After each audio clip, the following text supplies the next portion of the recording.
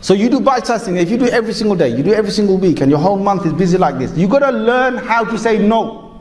Your mom says to you, "Beta," your cousin getting married in Preston.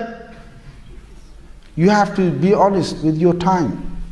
You have to be honest. Sometimes you have to say no. Mom, I love you. I love my cousin. But I love myself as well. And I'm going to fail this. If I go over there, oh, come on, man.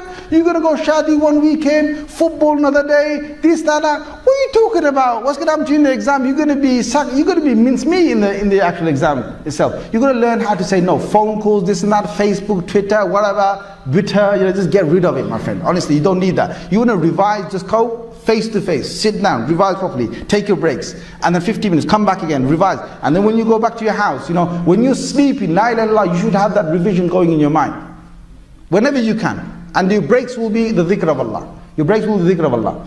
So when you do that, I'm telling you that he says in that book, and I've done this myself, by the end of the year, when others will be trying to cram all their information in their heads in over 2 months or 1 month, when May comes, my God, now you don't see the guy.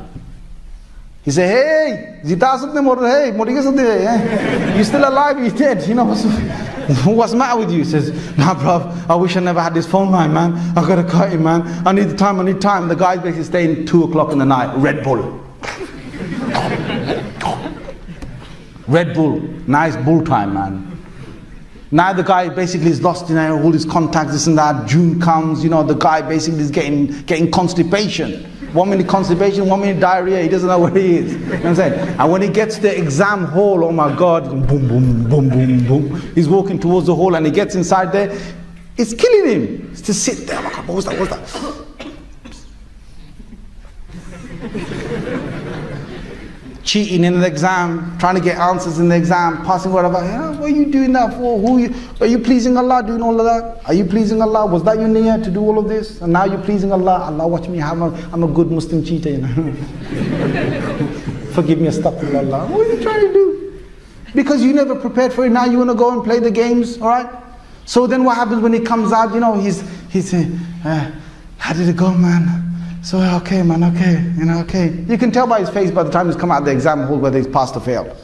And when the 24th of August comes and his day he wants to get his results, some of them go missing.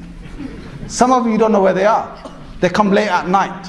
Yeah, and they don't want to break the news, and they don't know how to break the news. All that, why? Because you never revised at the right time.